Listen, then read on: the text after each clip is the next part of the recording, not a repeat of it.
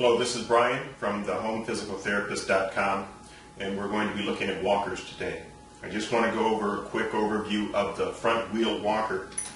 Both of these are considered front wheel walkers. You can see, as I bring one closer, or bring them both closer, you can see one has larger wheels than the other has smaller wheels, but they're both considered front wheel walkers. The larger wheels are better, they give you a smoother ride, and they're better outside. They're easy to adjust. Both of them have clicks here, buttons that you can click to collapse them. This one, to collapse it, you have levers that you just simply press down.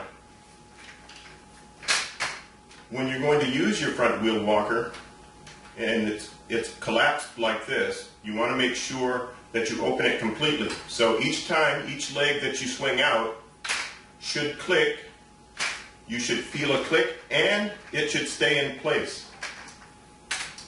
Likewise with this one. You should not be able to collapse it when you're using it. They're easily adjustable to a person's height. Generally, they have, again, buttons here that allow you to lower or raise each leg or each wheel to adjust for comfort and the height of the person using it. They're better used indoors than outdoors. If you're going to be going outdoors, you can use a front wheel walker. However, the concrete and asphalt surfaces of sidewalks generally is not good for the rear legs of the walker.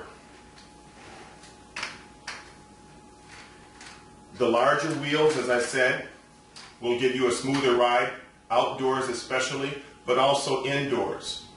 And there are several accessories that you could buy for a front wheel walker if you choose to use one. For more information, you can go to thehomephysicaltherapist.com.